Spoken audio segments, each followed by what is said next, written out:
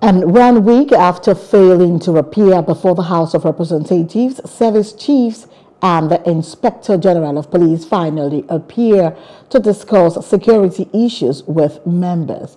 And this formally kickstarts the scheduled sectoral debate organized by the 10th Legislative House on ways to address salient issues that will address the mainly socio-economic, political and security issues that have stunted the growth and development of the country.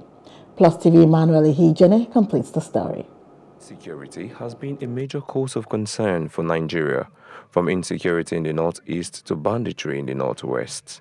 The southeast of the country is not also spared with reports of kidnapping and killings reported daily. All these have affected the socio-economic and political life of the country, with Nigeria described as one of the unsafe countries to live in or do business. It is to this effect that the House began a sectorial debate beginning with the country's security today at the Chamber of the House of Representatives. The service chiefs and the Inspector General of Police took turns to explain their stewardship and challenges faced so far since assumption of office before members. The Inspector General of Police identified poor city of fund, poor manpower, logistics, training of personnel, and poor welfare for personnel. We are committed to a police force that will respond adequately and appropriately to the dynamics of crimes and criminalities in our communities. Provision of logistics is very poor in the police. We have 1,537 police divisional headquarters across 774 local governments in Nigeria.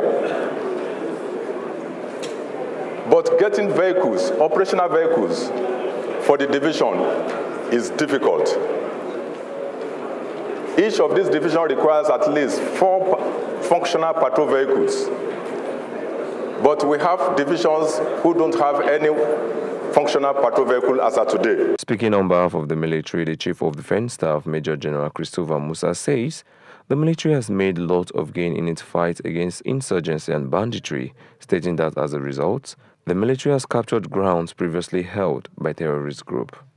He, however, expressed worry over the activities of Simon Ekpa, an IPOP leader currently living in Finland, which he says is causing harm to the efforts of the military. Sadly, there is no corresponding increase in accommodation facility to cater for the basic human need for the personnel of our terms of shelter. Why is most of the troops are deployed out? By the time we start reducing the strength on ground, going back to the barracks becomes a problem because there won't be enough accommodation. This development therefore poses some negative effects on the morale and fighting efficiency of the troops. This situation will also require your intervention so as to ameliorate the challenges.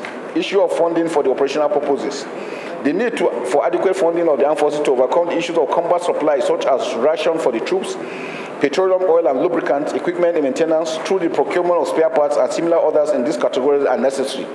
To this end, there is the need for National Assembly to facilitate the continuous release of funds for the armed forces and the police for the purpose of overcoming the issues of combat enablers and combat suppliers, which are recurrent in nature but very necessary for sustenance of the troops. The grilling later climaxed into an executive session for further discussion. Hello, hope you enjoyed the news. Please do subscribe to our YouTube channel and don't forget to hit the notification button so you get notified about fresh news updates.